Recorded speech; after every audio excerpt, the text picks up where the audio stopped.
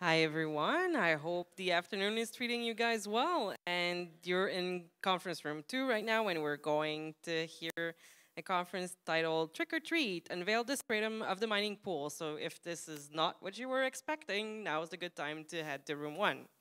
Our presenters today are Emilien Le Jamtel. He's a security analyst for CERT-EU since 4 years, and also responsible monitoring and hunting activities in CERT-EU. And Ioana-Andrada Todirica, she's working in Brussels for the CERT-EU as an IT security administrator, previously working as an IT systems administrator for the Romanian Ministry of Defense, and passionate about information technology. I will let you go in depth into your background. I don't want to steal your thunder. So without further ado. Thank you. Okay. So hello everyone. Thank you for being here for a talk. So we'll talk about crypto miners, so crypto mining malware or mining malware. I don't know which word you prefer for that. And we'll speak especially about the stratum mining protocol. And yeah. So my name is Emilien Le Jamtel. I'm a security analyst in CERT-EU. I used to be a pen tester, so more for red team activities. I also work in the threat intelligence team in CERT-EU, but now I'm, after a small time as an incident responder, I'm now responsible for everything related to threat hunting and monitoring of our SOC. I'm Ioana Todirica. I'm from Romania. For those who don't know about Romania, Romania is a really small country in Europe, known as Dracula's land, or the house of the vampires. I worked previously for the Romanian army as a system administrator, and the last 3 years I moved to Brussels to work as a security administrator for CERT-EU. Okay, so mandatory slide about what we are, what we do. So CERT-EU is a computer emergency response team, CERT of the European institutions, bodies and agencies. So it means that it goes from European Parliament, European Commission to small agencies like the medication agency, the transport agencies. So our constituents are around 60 plus different organizations. That's very interesting, let's say, work environment, because we have different maturity level between our constituents, so we can have very small entity, big one with their own security team. And so it's pretty cool to work there in CERT-EU and to help the European institutions to get protected against cyber threat. So what we do is more or less what every CERT are doing. So it goes from incident handling, which is the team I'm part of. We have very good threat intelligence team. We have some developers also to help us on the automation and task. And Ioana is part of what we call extended services, which is some kind of infrastructure team, plus red team, plus vulnerability assessment, plus a lot of stuff. So we actually provide more services to our constituents, like helping them deploy sensors and stuff like that. So, okay, but now let's jump on the real topic. So, crypto mining malware is always something. I mean, it's really on the rise since more than 2 years. It actually kind of replaced ransomware attacks. So now it's actually more profitable for threat actor to infect machine and have them mining for them instead of trying to ransom people. And the thing is, we often have people asking us, okay, but the price of Bitcoins and other cryptocurrency is actually crashing, so is it still a thing? And if you look at the news just last week, Trend Macro released a blog post about vulnerability of Confluence being exploited, and then they were installing some crypto miners there in order to mine some Monero. And if I look at the analysis we are doing, I see more and more samples. So the thing is, for threat actors, if the price goes down, just infect more machine, and then you will still make money. And I mean, it's free money, it's not your infrastructure, so it's cool. The other thing is, it's pretty easy to deploy. You have a lot of proof of concept code online on GitHub, on Pastebin. I mean, very basic script. So you find a vulnerability, which is not patched. You use services to actually find vulnerable services. You deploy your exploit. You deploy your script, and then you start mining and making money out of other people's infrastructure. So the thing is, what we want to do is to be able to detect crypto mining activities inside of our network. And so for that, we will use something which is specific to crypto mining. For mining activity is that most people, most miners will actually do not do solo mining, but they will use mining pools. So I will quickly explain, very basic explanation of a mining pool. So you have these mining pool servers, so usually you have a website and then you have different services which will actually communicate with the blockchain. Every participant will actually connect to the mining pool and participate to the proof of work in order to generate, to find some blocks and to generate rewards. And based on the participation of each entity to the mining pool, they will kind of divide the reward to the different participants. And the thing is that it can be any type of device. It can be smartphone, it can be laptop, it can be servers. I mean, you can mine on any devices, especially that you have some cryptocurrencies which are kind of not depending on used GPU, so they can be mined with a very small CPU, so even a device. And what we will speak here is about crypto mining malware. There is another kind of crypto jacking activity, which is leveraging JavaScript in browser, but that's not what we'll speak about today. We will speak about malware infecting machine and having them participating to the mining activity of a mining pool. So, to actually distribute the job between the different participants, the mining pool will use a protocol called stratum. So stratum was released in 2012, and it was replacing an obsolete protocol called GetWork, which was based on HTTP. And so it's way more efficient. It's basically a JSON RPC protocol, so it's just TCP connect, you send a JSON, receive a JSON, and then you distribute your work like that. And it's good because in most cases, it's unencrypted. Not always, but in 99% of cases, people are too lazy to put SSL on. So that's cool for us. Okay. So what we did, our work was to actually try to identify stratum servers on internet. So meaning the configuration which is needed by the miner in order to connect to the mining pool. And because that's the only way for them to participate to the pool, we want to see exactly where they connect, which port, is it using SSL or not, but mostly domains, IP port, that's what we want. So we developed 4 different strategies to do that. The first one will be to process some malicious samples and to extract configuration from them. The second one will do to use some search engine in order to find directly servers, but also to extracting from the mining pool websites the configurations they use for the stratum protocol. And finally, we'll speak about actually scanning the internet at the end. Oh, and we have some snort rules. It's available on our GitHub account. You will have the link at the end of the presentation. So, yeah. Okay. So, crypto analysis of samples. So, we have different strategy to capture. The first step is to capture some samples.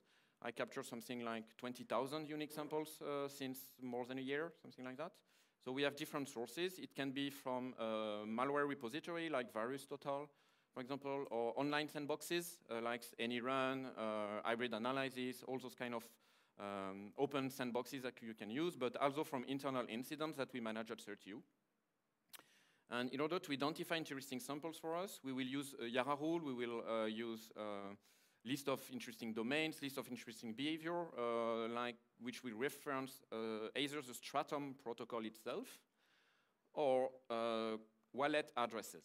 So wallet addresses is when you want to get paid in Monero, in Bitcoin, you provide your wallet address to somebody. The thing is that most mining pool will actually use a wallet address for authentication to their pool. That's pretty cool. So it's very long string. So I have nice regular expression in Yara rules to detect actually existence of those address in samples. And so I know that something interesting will be on the other side. Something else, which I will go into details in the next slides, is the use of specific mining software. So people are lazy. You have very good tools which exist to do the mining. The most well-known is XMRig. So most threat actor will just embed the miner itself, so the software doing the mining, inside of the malware they will deploy in the infected target, and they will just make it run. So if I see reference to those specific tools, I know that that's probably something related to crypto mining. So the workflow to analyze them, it's more or less fully automated. I mean, with some bugs, of course. I mean, it's Python script, so.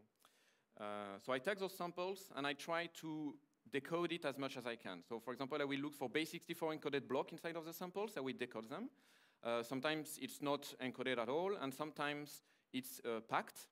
So for those cases, I use open source tools, mostly Red Deck decompiler, which was released a year or something ago, and for 32 bits samples, and Snowman for 64 bits. The thing is that last month, the developer of RedDeck announced that now they are supporting 64 bits samples for Intel architecture. So I think I will use it more because I prefer the output from the other, and they have some kind of embedded unpacking functionality, which is pretty cool for us. So then I'm using Yara rules. So to actually find some specific pattern inside of the file. And I'm looking for two main things. The first thing is the mining software they are using. So is it XMRig, is it CPU miners, things like that. And also reference to configuration files. I mean, how they will actually configure the miner to start participating with a mining pool.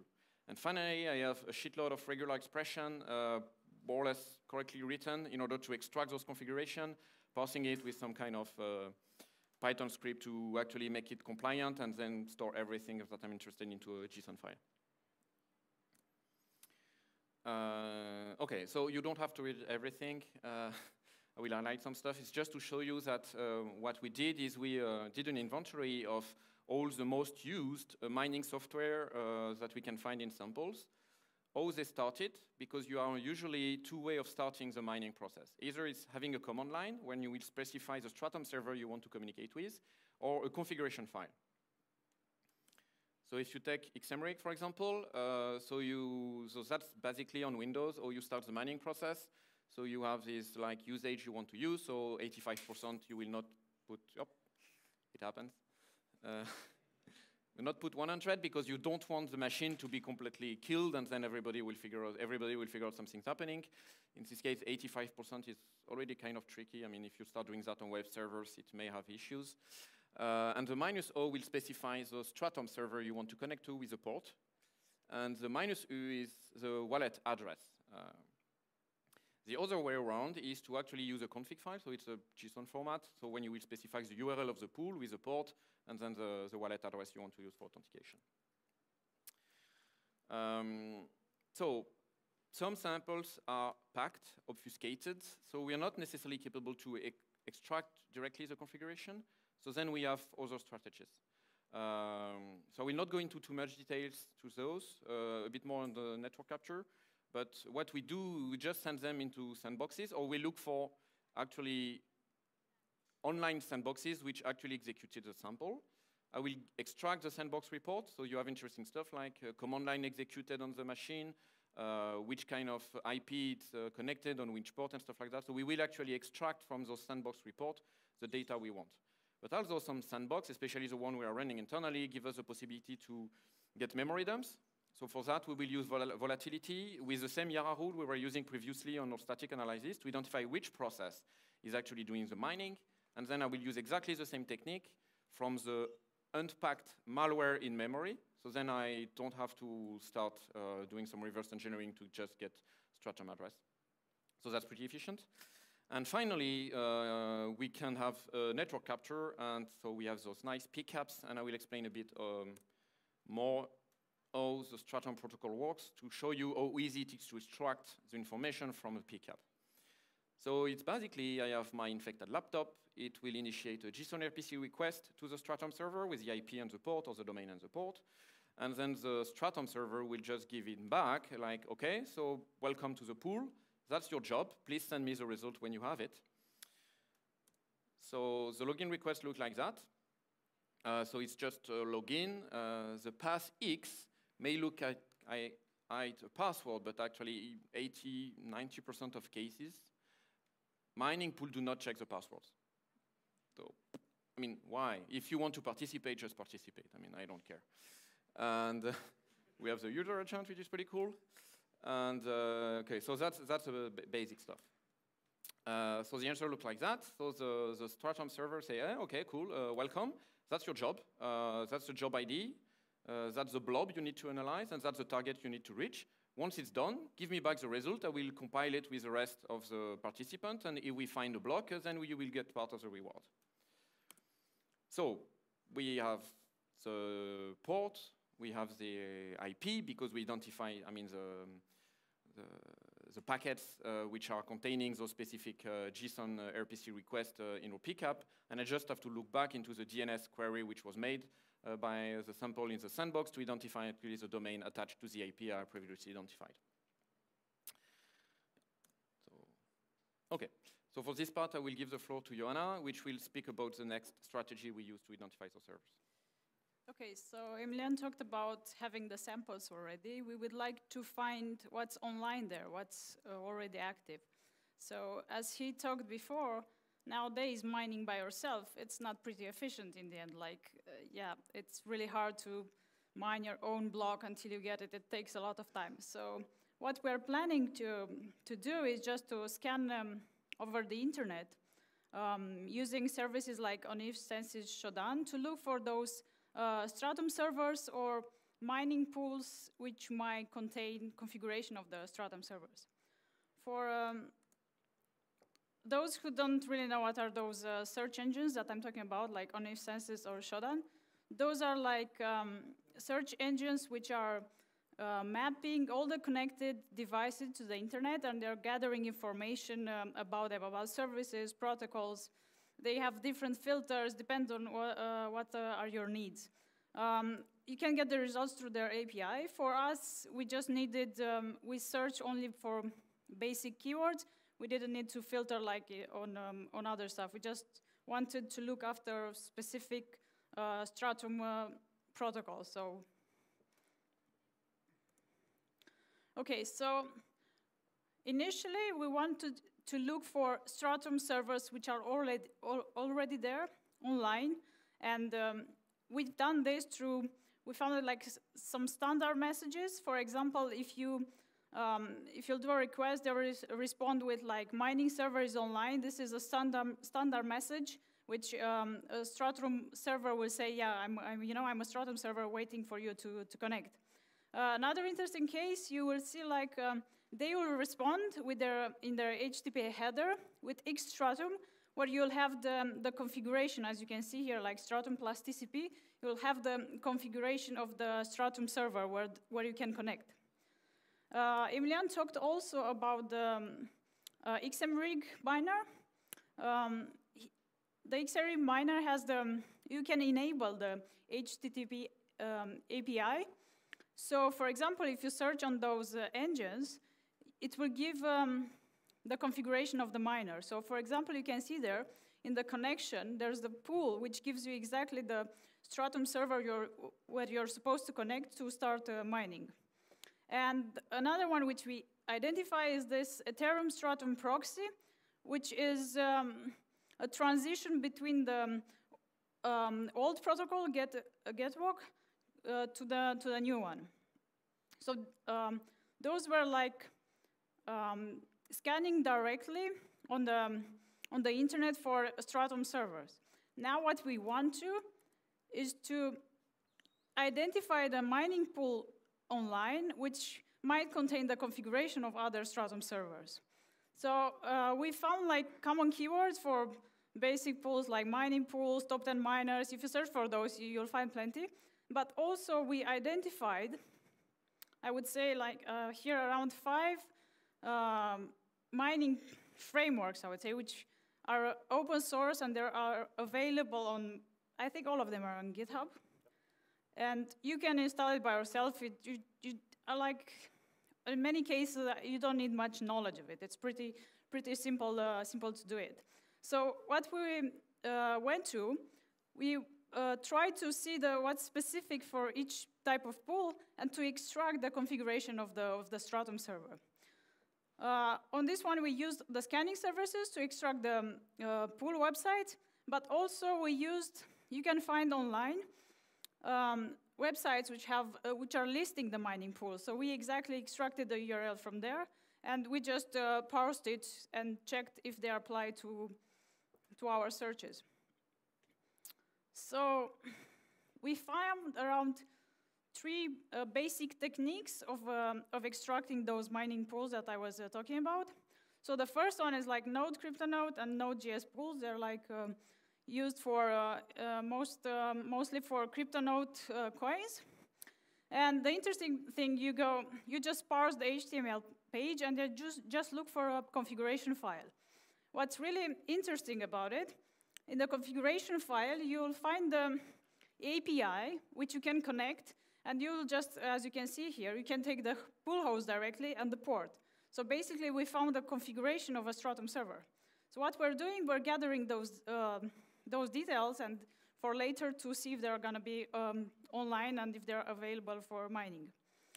For Node.js, there's like a slight difference. The configuration file is called different. It's like global.js. And when you do the API call, it's not /stats, it's just pool, and I think it's support, something like this. But as a method, it's, yeah, you just parse the file, you look after a configuration file, and then you just connect to the API call, and you take your data. For those ones, like NOMP and Open Ethereum Pool, it wasn't that straightforward, I would say. Like, they have an API, but they don't have the data that we're looking after.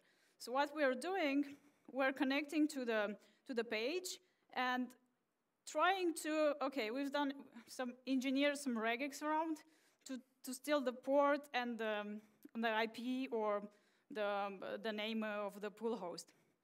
For the Open Ethereum pool, it's a pool only for the Ethereum mining. So if it's not, it's a bit more straightforward. For example, I don't have to search for the port. There's like, you have to search for stratum port and stratum host. You'll have them there. It's much easier to, to go and search for it. Here it was a bit complicated, yeah, to engineer some regex which will filter the data. Okay, this is like the last technique that we identified, and I think it was one of the, which required a lot of parsing in the background.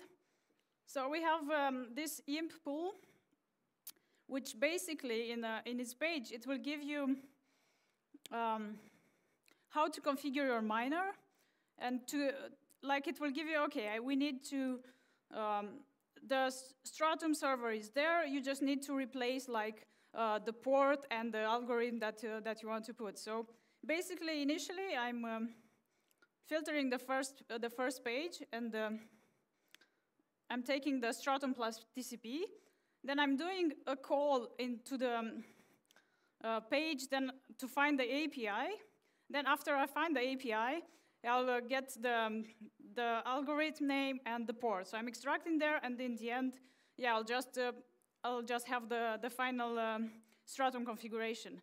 What is interesting on this one, on big mining pools, like types of IMP, we've seen that they might mine on the same port more coins, or on the same algorithm, but on different ports. So it depends on the configuration that they initially have, I guess. Okay, so we gather all the data. What are we gonna do with this one? Because that's a lot of data. So we wrote a scanner in which we wanted to see, okay, if I'm gonna send a job to the server, let's see if it's gonna respond or not in the end. So we identified like two responses. We have like either an error, which, okay, so say we crafted a message which is like, buggy, there's just a random password, nothing like real there. But the funny part, as Emilien was saying, if you look on the second one, on the job, we just received the job. So you just take and, okay, you can start mining. So a few statistics about the data that we collected in the end. So we identified around 8,000 stratum servers. Yesterday morning, I think that's when we scanned them last time, we had around 4,000 live servers.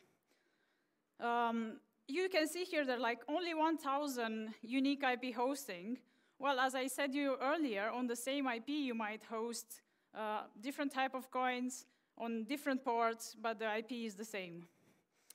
Also, like I would say, a good indicator of compromise, it's like a good one, it's coming from the sample analyze, which, they're like the ones which, they're like malicious in the end. So yeah, those are the most reliable, I would say. And yeah, okay, the rest we had like 6,000 from mining pool extraction, which, yeah, it's not pretty bad compared to to the rest that we found directly in the end. Okay, then there's one thing here. You can see like unique domains. There are like a lot of them. If you compare, okay, we found only 1,000. Well, why do we have 12,000 unique domains? So Emilien will tell you more about this one. Okay. Yep. Is it working? Yes. Not yet. Yeah. Okay, cool. Okay, so as Ioana said, we have those samples which were, I will not say malicious, but we know that those mining pools have been used by malicious samples. So it's not that the mining itself is malicious, but we know that we identified specific samples which will use those specific mining pools once infected machines. So this 11,000 stuff, it comes from one simple trick that we've seen being used by a lot of malicious actors, is they will actually register a domain name pointing to the proper IP address of a mining pool without actually telling the owner of the mining pool. Some people will use, you have some available domains of mining pools, for example, so you will look in your DNS logs, in your proxy logs, if you have connections to those specific domains, not necessarily looking for IPs. So in order to be undetected, what they will do is say, okay, I will just register this totally random domain and make it point to this specific IP address. So then your DNS-based detection is totally useless. So that's why by doing passive DNS, passive SSL, looking in search engine, like Bing have a functionality when you can do some kind of passive DNS query. And also through the sample analysis, we identified that a lot of those stuff. So for example, the cryptopool.fr, which is one of the biggest mining pool online for Monero cryptocurrencies, actually have a very cool and funny domains registered to this IP, like this videopornoezo.com or test.sqe, or I don't know. So those guys were kind of imaginative in order to hide behind it. We have some false positive, especially if you have this kind of share IP hosting services, like OVH or sometimes Amazon is doing. But at the end, what we'll do, we will retest with those specific domains with our scanner to see if if it actually can be used to start the mining process. So some of the data we decided to take out of it was, okay, is there a default port? Because we're looking at the documentation about those mining pool open source projects, and I think NOMP had some kind of default port configured, which was 5555, I think. But most of the others do not have that. And so we started looking. So if you look on the left side, say, okay, it's quite distributed. There is nothing very specific. But you can see that there is this kind of 4 times the same digit, like 3333, 5555, 777, blah. So my idea is that people are lazy, and they have to configure the stuff, and okay, 4 times the same stuff, and it works. I mean, why not? So we did another statistics based on all the ports. So it's not just based on the top 10, but all of the ports we identified. And we can see that roughly more than 1/3 of them is using this 4 times the same digit.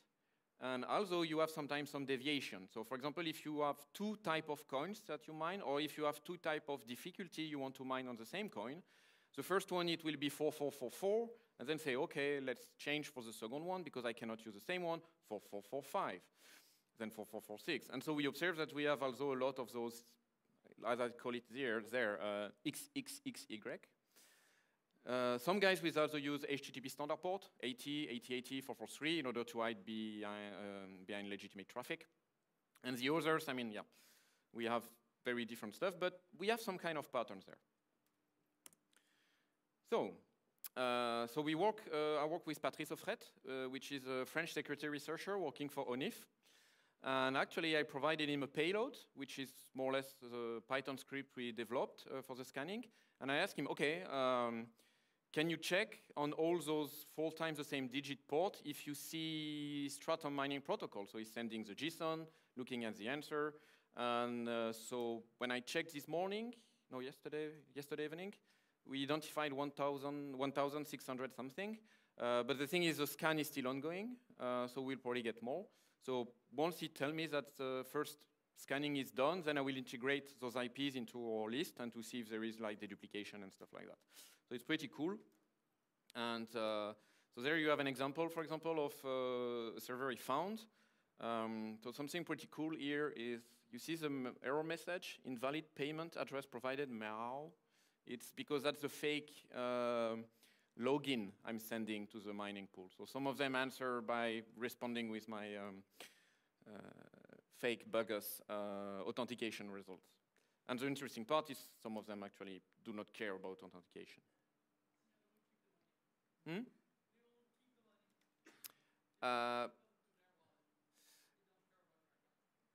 Yeah, but the thing is that I request, by scanning them, I request a job, but I will never answer, because I'm just sending a digital RPC, getting the answer, but I actually never do the job. And that's something I didn't test because it's a bit offensive, would be to actually take one of those mining pools which do not care about authentication and spam them with job requests. I don't know if it will drop there. I don't know. That's something I didn't test because I'm not really allowed to do that offensive stuff against people. So we have regulation in Europe and stuff like that. Okay. So my boss, so the head of the responding, tells me, okay, it's really cool. You do research, you find stuff, so please now make it actually usable. So there is some way we actually use this data to detect or block mining activities in our constituent. So on IDS, IPS level, for example, we will use the list of domains and IPs. We also have the snort rule we developed, so that we deploy, so in order to detect such activity. We can also use domain and IP on proxy level and on DNS level as well, in order to see if we have connection to those specific domains and IPs that we identified. And finally, based on the work we did for analyzing the static analysis of the sample, we developed a list of malicious hashes, of course, and also specific command lines. So for that, I don't know if you know Sigma. I mean, you may look upon it if you want. But we have some kind of pattern of command lines they are using to start the mining process. So if I detect an endpoint of a server running a lookalike command line, which look like a mining process it started, then I can generate alert on my SIM. And also we have Yara rule when we do a swipe of all of our workstation for one of our constituents. We will actually use some Yara rules we developed to get new samples to see actually if we have such sample already installed in one of our constituents. We're using MISP as well to share with our constituents and our partner. If you don't know MISP, you should. It's pretty cool. So it's an open source project to exchange indicator of compromise and analysis with your peers. So you can get, like, for example, here we have the hashes of the files we identified. We also put the wallet address. And actually, Raphael Vino from Circle, which is one of the guys developing MISP, added new tags for very specific cryptocurrencies. So you can do correlation inside of it. We also put the domain, even if they are not malicious by themselves, but they can be good indicators to detect that something malicious is happening in your network. Okay. So I will let Ioana. Yeah, okay. It's working? Okay. I think it's something. Okay, what's our plan for the future? So we would like to dig more into the pool extraction technique. I have to say that we started with 2 big mining pools, and then we reached to 5. And I think the last one was bringing the most results. So I think if we'll go and continue, for sure we'll discover other mining pools which will get us more stratum servers.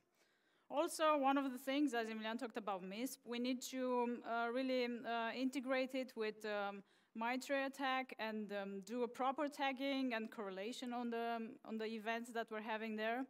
And one thing which, we're really working on it is to have a better automation of what we're doing. Okay, we're having like scripts, but they should look, better, and trying to improve and make, do regular scanning without human interaction, I would say.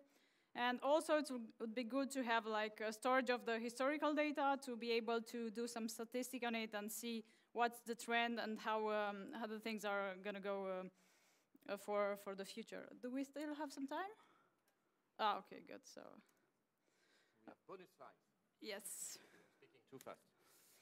So one interesting stuff that we found during our search, while we're using the scanning services for XMRig, miner, as I remember.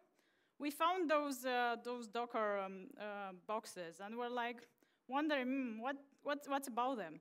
So we've seen that they're listening on port 2375. And if you look closely to it, okay, it looks like an image which it looks like an image which contains a Monero miner, which the first one looks pretty legit, okay, you have a miner there already configured, you don't care. But the second one, it's a little bit, looks a little bit weird, suspicious, I would say.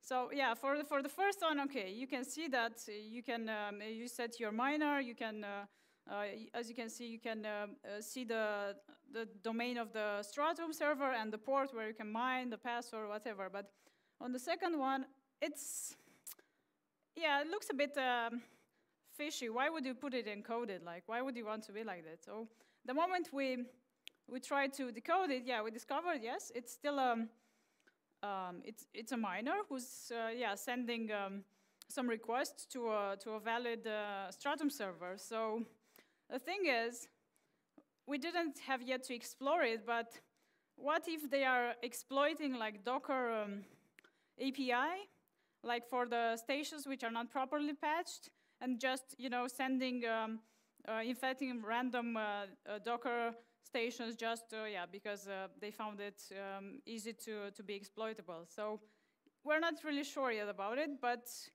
yeah, we're thinking this might be a suspicious case. Like, why would you put it in an encoded format in the end if you have a legitimate image?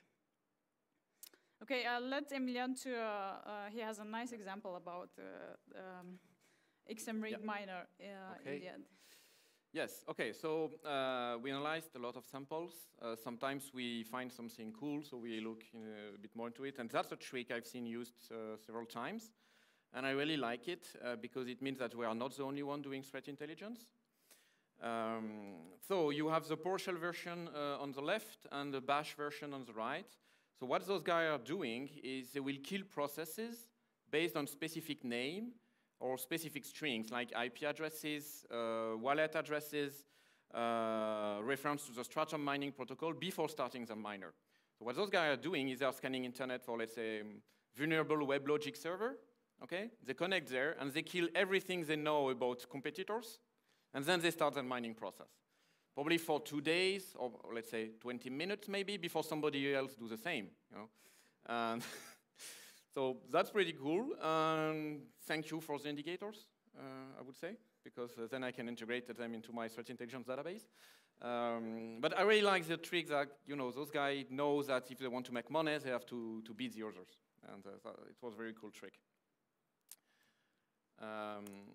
So another very cool samples. So okay, I will speak a little bit about the MITRE attack framework.